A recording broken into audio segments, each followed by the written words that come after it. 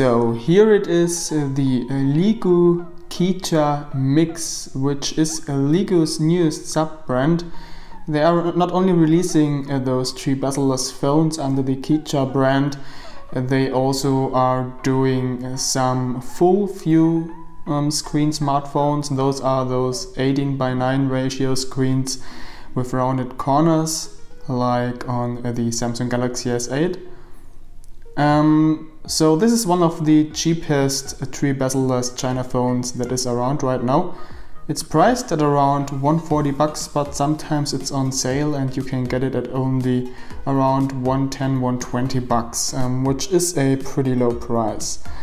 But this phone is a little strange, to say the least, because some very important things are missing. But we will get to those later. Let's first have a look at the phone. So this thing is not made from metal, it's made from plastic. Now some might say this is disappointing, but I actually think that it doesn't really matter. If you have a high quality plastic body, it can be as good as metal, right?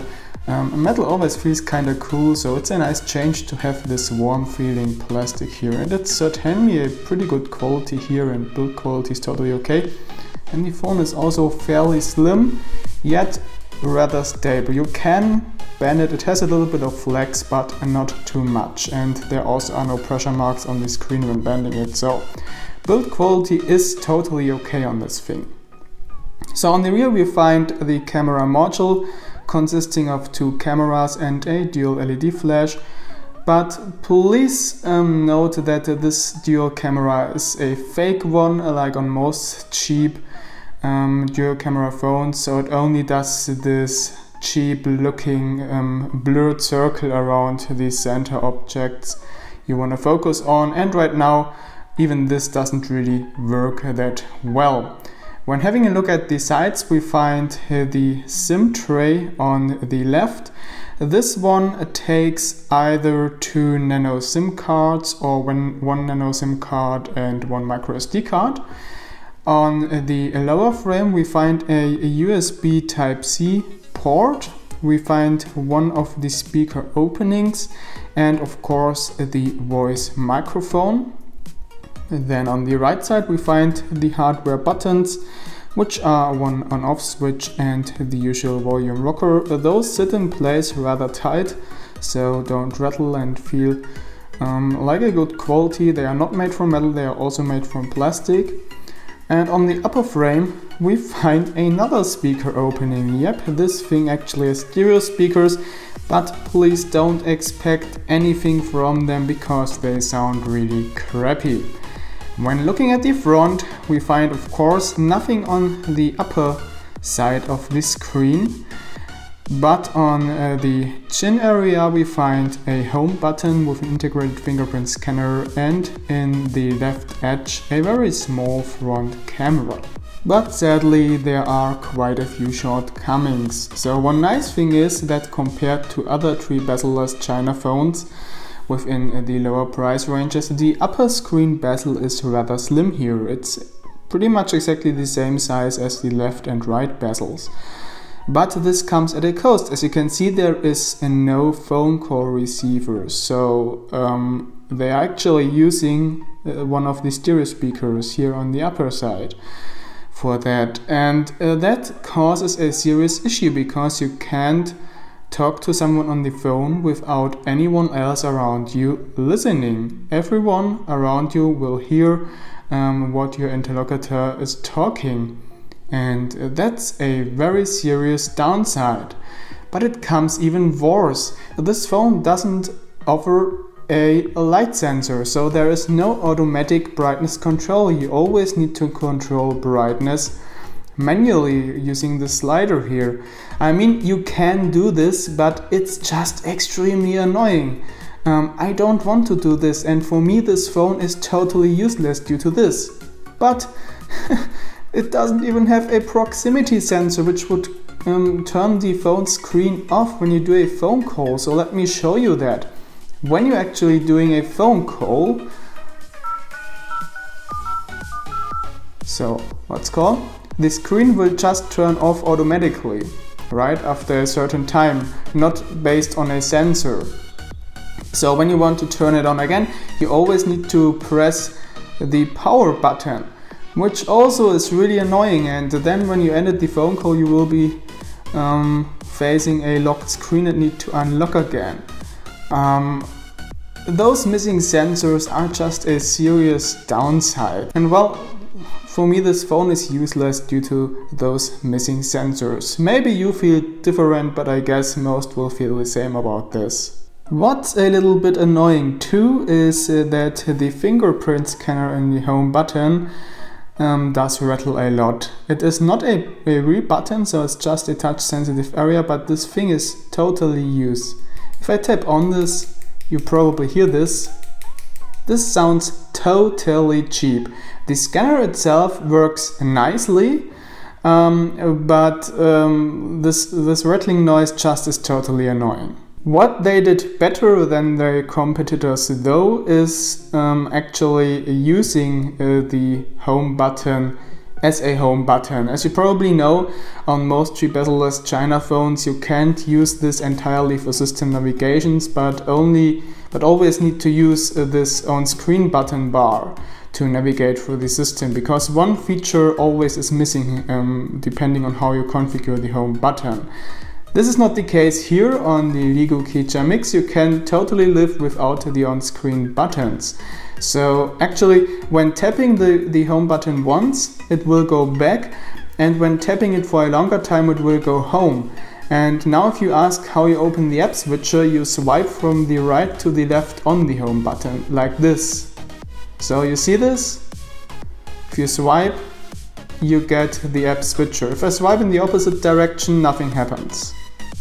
So that's actually pretty neat, and I wish that the other Tri-Bezel-Less phones would implement something like that as well. Regarding the quality of the 5.5-inch Full HD screen, I am very much surprised. It's a great quality panel considering the price tag.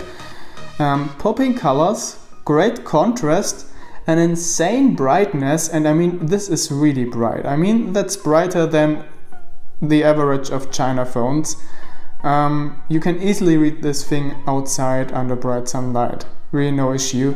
And also the viewing angles are just top notch. As you can see, there is really nothing to complain about. And also the touch screen works very well. It's a 5-point touch panel with a great touch resolution and a really good reaction time and accuracy, so really nothing to be angry with here. Another issue this phone has is that it doesn't boast a headphone jack, so you need to use the Type-C port for audio. Now the problem with this is that Leagoo forgot to deliver a USB Type-C to 3.5mm adapter with this phone. Instead they are delivering Type-C headphones.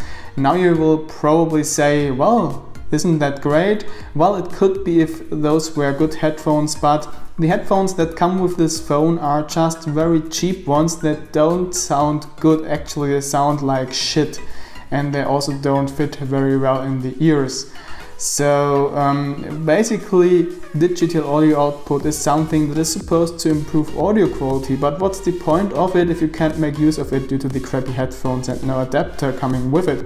So you actually need to purchase a USB Type-C to 3.5mm adapter with this phone yourself, or just get some high quality Type-C earbuds, for example from Xiaomi. But yeah, I would have wished that they would have implemented a 3.5mm headphone jack in there. It would be much easier. Camera inside the Leagoo Kiicaa Mix is kinda average. At daylight it does okay pictures with a fairly good amount of detail and colors. Sharpness looks okay as well. But when the lighting gets worse, it generates a lot of noise, as you probably can see here. So not the very best camera inside of there. It's a usable snapshot camera at daylight, but nothing more. What's disappointing is that the bokeh mode, as I said, is a, well, fake one. and it also doesn't work properly. When doing a picture with the bokeh effect, it always blurs out this area here and lets this one sharp. It really isn't dependent on how you set the focus, how you set the bokeh settings, what kind of picture you take. It always looks like that. So this feature doesn't work at all right now, and they really need to fix this. Talking about fixes, yes, the Leagoo Kiicaa Mix does support OTA updates. As you can see, this thing runs a customized Android version called FreeMeOS with a slightly customized user interface, which looks pretty much okay. And here is the OTA updater, and right now it runs on Android 7.0 Nougat, and the security patch level is up to date with August 5, which is nice to see. The latest system release is from September 5th, 2017. What they have done a nice job with is system performance. It is very well optimized, runs really smooth and snappy. When using the phone without knowing what's inside, you probably wouldn't expect that it just is based on a MT6750T. It could as well be something more powerful, or even a Snapdragon processor. So it is really smooth and also does well in multitasking despite only boasting 3 GB of RAM. Facebook does lag a bit initially, but that's normal on this chipset, but then after a while it starts running very smooth, as you can see. So yeah, really nothing to complain about in terms of performance. This one is pretty decent. So in the end, my verdict after the first impressions of the Leagoo Kiicaa Mix is that this phone could have had a lot of potential, but the missing sensors and the not so good camera kinda screws it up. If they would have included a proper earpiece there, a light sensor, a proximity sensor, and yes, they could have well done a slightly thicker bezel on the top of the screen for this, and probably would have kicked out the dual camera in favor for a proper single camera. This phone could have been an okay device, but on the current state there is really no way I could recommend this phone. Just too many shortcomings and stuff that hasn't been thought to the end, in my opinion. So that's it for the first impression video about the Leagoo Kiicaa Mix. I'm not sure if I will do a full video review on this unit. I think it is a waste of time. Let's see about that. So thanks for watching and see you with the next one. Bye bye.